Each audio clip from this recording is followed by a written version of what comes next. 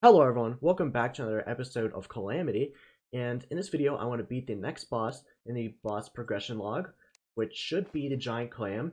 Yep, the giant clam. Spawn info can spawn naturally in the Sunken Sea. I'm not expecting to have many issues with the giant clam. It seems fairly easy, especially with the gear that I have. I also have the Victide armor, which is pretty good and is even better in water, which really helps against the giant clam because he is in water. I also want to get the magic storage set up and maybe build some more NPC houses if we have the time. So yeah, let's get right into the episode. Okay, so before we beat the giant clam, I do want to open these 3 treasure bags I got from the Desert Scourge. So let's open all of them. I'm hoping for the summon weapon that it drops. Let's see if any of this is the summon weapon. That's the mana weapon. Alright. Looks like it got 2 swords. And is this just coral? I think this is just coral. What's this? This is the summon weapon, I think. My inventory's full. I'm just gonna store that in the trash for now. Yes, it is the summon weapon. 15 summon damage. That's better than my current summon, which is really good. I'm gonna have to despawn my minions to actually test this guy out. Let's see what he's like. Okay. Let's actually attack a mob with these guys to see if their AI is good, which is it's probably not good just simply because it's the Calamity mod. Calamity doesn't have too good boss AI. Not boss AI. The boss AI is great, but summon AI isn't the best.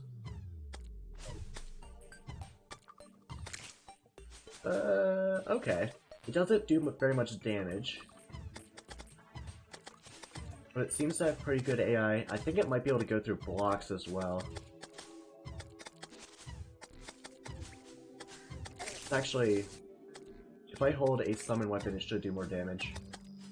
Okay, yeah, it does a lot more damage if I hold a summon weapon. Okay, yeah, these guys are pretty good. I think I might use them for the giant clam fight. Okay, so I now made it to the Sunken Sea. I drank a guild's potion, I have flippers on. This Victide armor also helps with mobility a ton in the water. And basically, I'm just gonna kill all of these aquatic enemies while I wait for a giant clam to spawn. And I got very lucky there that I didn't get blown up completely by a bunch of dynamite. Oh my gosh. So what are these guys? These guys are clams and prismbacks. Okay. Maybe I could do some research on those, see if they drop anything. Okay, a clam has spawned.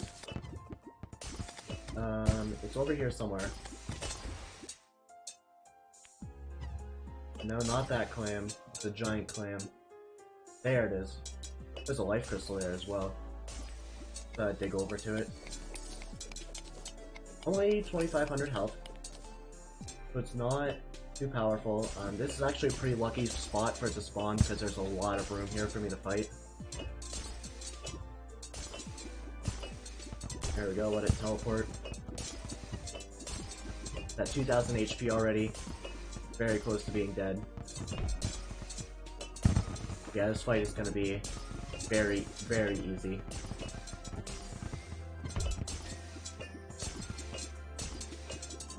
Alright, only 1,500 health left to go.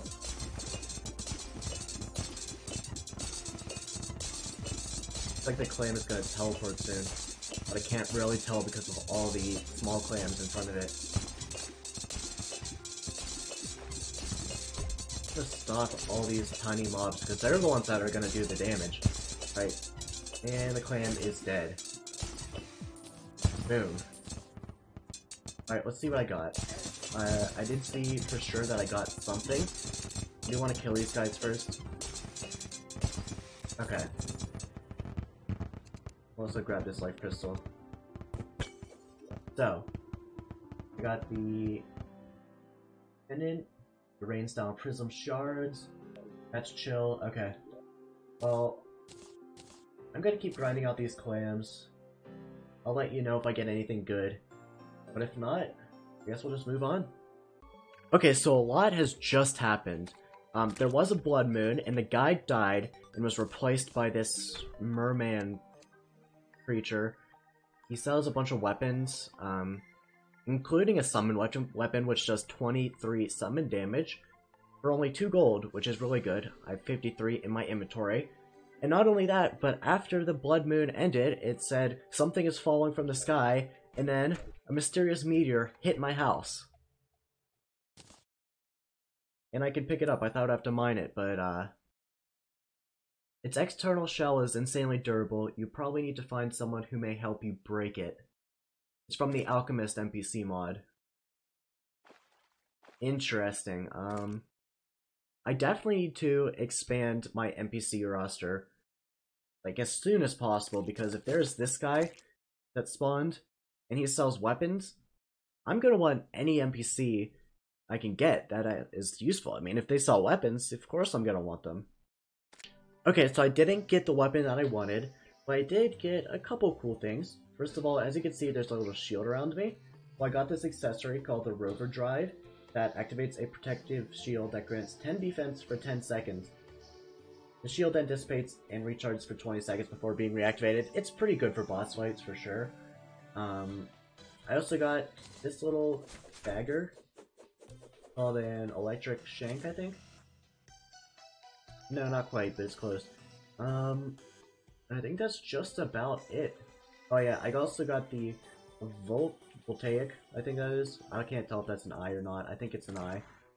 But voltaic jelly, which has 1% max minions, not 1%, plus 1 max minions, and minion attacks inflict electrified. Let's see what that does.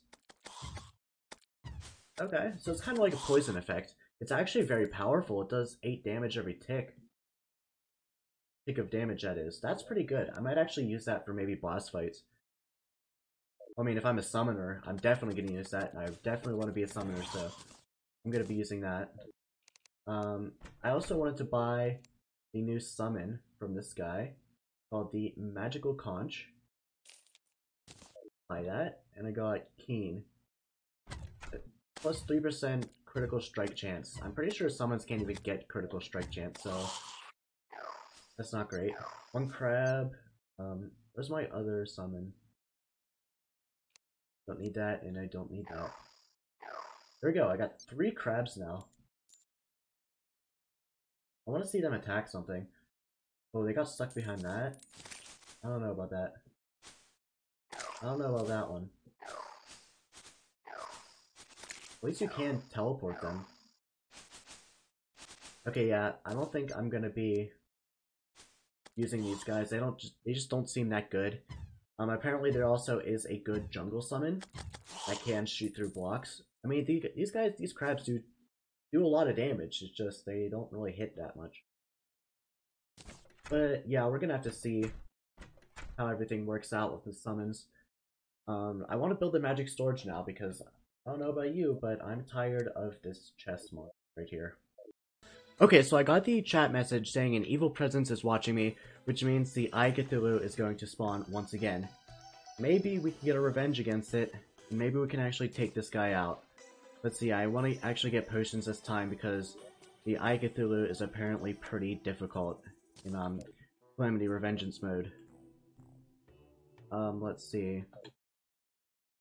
Honestly, not much I can do besides this. Alright, the music is going quiet. I want to use the, yes, the star one. Alright, let's go. I'm gonna drink the potions this time. This arena is really tiny, but we'll see if we can make do. I don't like how that guy was hovering over me.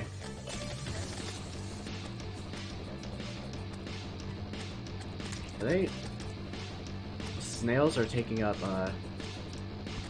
minion slots. I don't want that.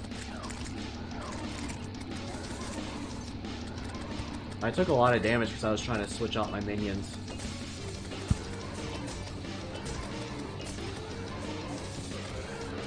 Oh god. Not the third stage. Well, I guess it's technically the second stage, but... Oh, jeez. I just gotta run. Whenever he does that attack, I just gotta run.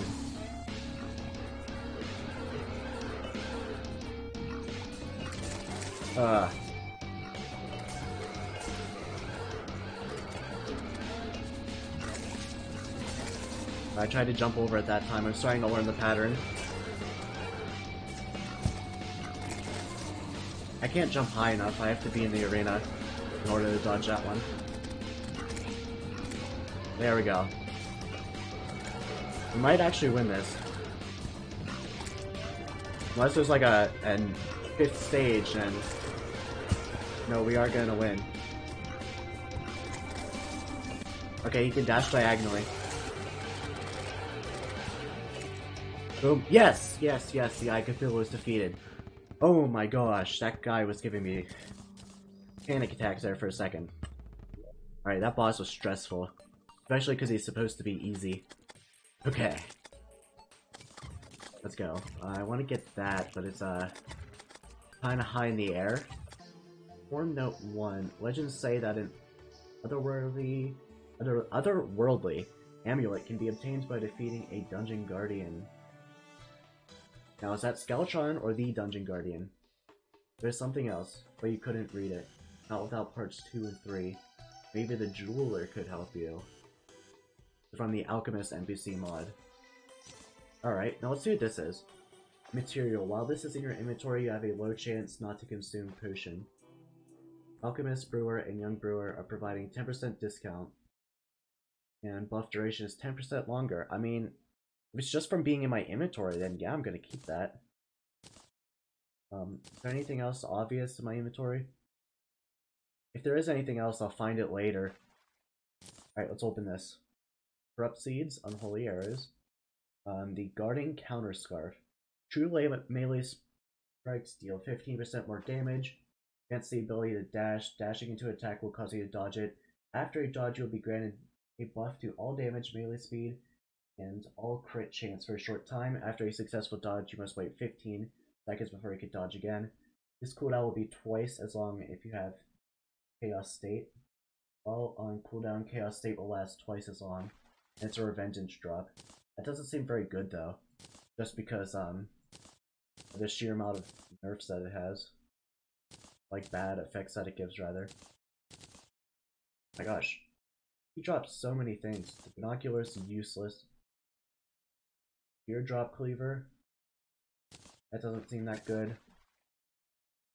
Alright, I might use the Shield of Cthulhu. Should I use the Shield of Cthulhu? I don't know. We'll see. Anyway, let's get to making the magic storage, because, I don't want to deal with these chests anymore.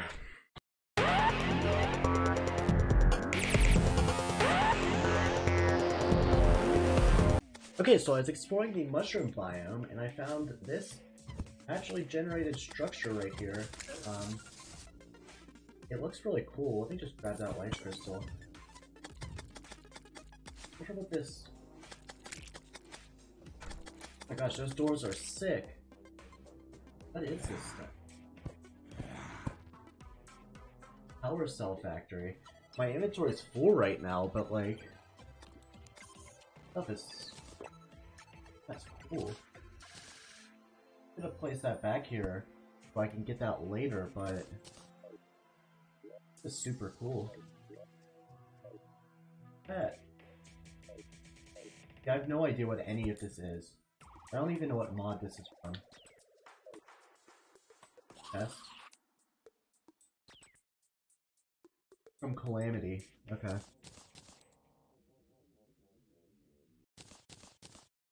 Well, this is super cool. Yeah, I'm definitely gonna come back here later to get all this stuff and see what I can do with it. But for now, I'm gonna leave it here. Okay, so this is just a progress update before I do the outro. Now, I've done a lot since the last clip, since it's been a whole day by now. First of all, I set up the magic storage.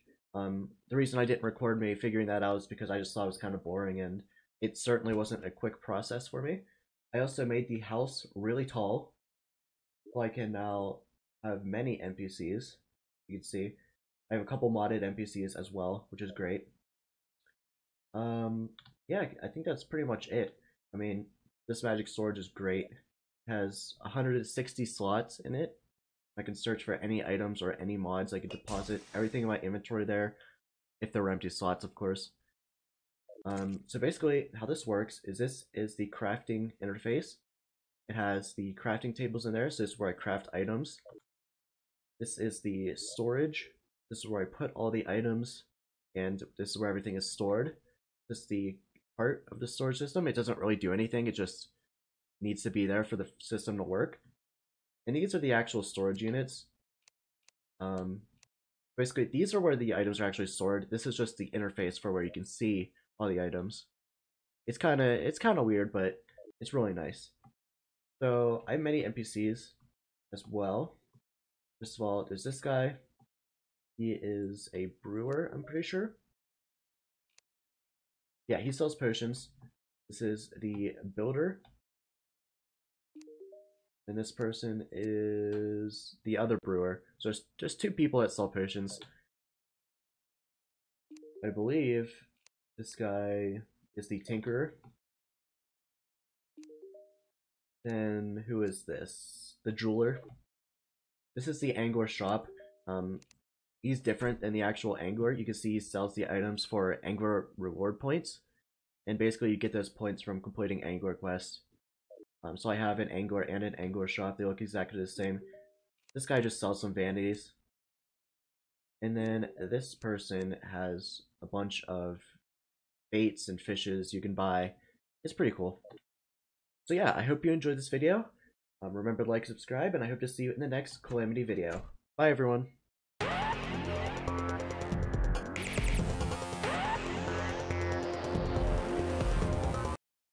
Okay, here's the Cthulhu.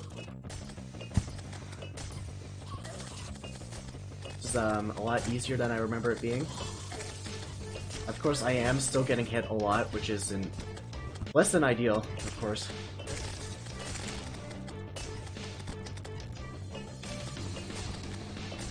He's gonna be in second form in not too long, which is when it starts to get more difficult. There we go.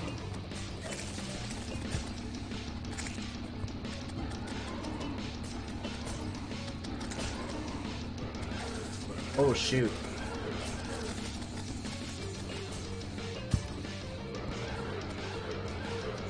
That was really risky going into the underground desert right then. Oh, I'm not winning this.